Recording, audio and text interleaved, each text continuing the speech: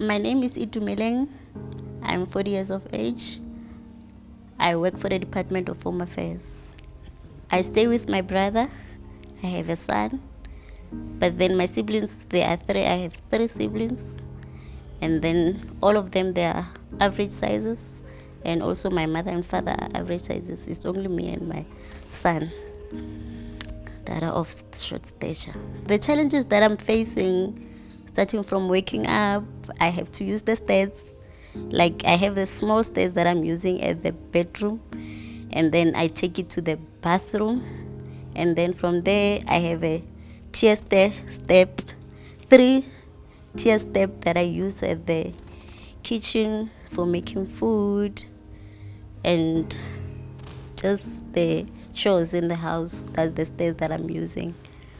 I've realized that my size is not of the same people because of how people will stare at me. And even at school, like at primary, other children, like they will say, but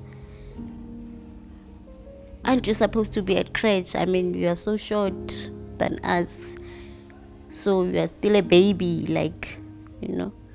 I'll be angry, but then I don't get angry like for a long time. I just get angry there and then I'm fine with it. When I get home, I will tell my mother or tell my siblings that other children were picking up on me and stuff. But then I didn't take it personal because I don't take things personal. If people joke with me, they joke about me now, and then I forget. When I turn, I forget about everything. When I go out, like in a taxi, starting from where I have to wait for the taxi. Sometimes they will not see me. I'll point the finger up, but then they will not see me. They will pass me, especially when it's raining. Then I struggle a lot. And then maybe someone will see, and then the other one will see me. They have to assist me in getting on the taxi. And also, like they have to assist me, like they have to carry me.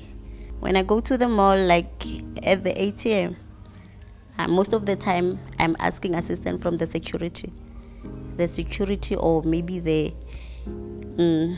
bank teller there, and then they will come and assist me because I cannot reach. When I go shopping, normally I get assistance. I'm always with someone to assist me, since the trolleys are so high. Then and even things like on the shelves, they're so high for me to pick, so I have to be with someone to assist me. Some are low, but then some are high. And when they are high, then I have to ask for them to come on the other side so that they will be able to assist me. Like their thing, what do they call that thing? Maybe, their speed point is not,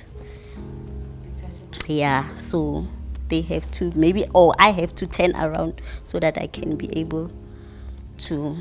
They have to include us, like in the policy making, in everything. They have to assist. They have to include us so that they can know, so that what to do. Like the speaker said, there's nothing about us without us. So we have to be, so that we can find solution to our challenges.